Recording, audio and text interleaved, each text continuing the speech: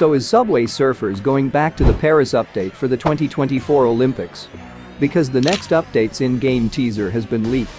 And Cybo themselves has officially confirmed the next destination's name. Watch the video till the end because I will cover every single new information about the next update.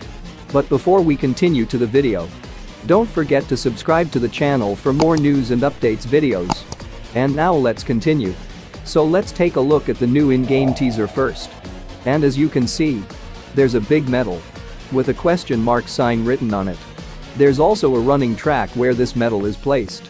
And you can also see the flag of France next to it, which obviously confirms that the next update is based in France.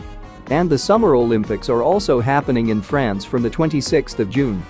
And if you remember, in January of this year, I made a video where I said that Paris will return once again in June of this year for the Summer Olympics.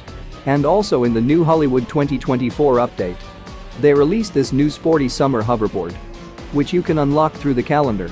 And if you unlock it, you can see it says Paris board, officially confirming that the next update is going to be Paris Olympics 2024. And it's going to be the 3rd Olympics update after Rio 2016 and Tokyo 2021. And Paris will make its 7th entry in Subway Surfers, making it the destination with most revisits ever. A new upcoming bundle has also been leaked, which would be released in the Paris 2024 update. It contains Coco, Parker Rin and the Fast and Festive board. And the Paris 2024 update will be released on 15th of July on Monday.